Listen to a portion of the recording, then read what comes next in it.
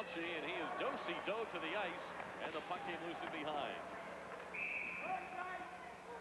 Well, I must say, it's been a while between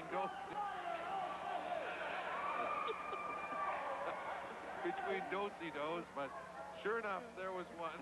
That's got to be upsetting. I mean, that's pretty embarrassing for a player on televised games.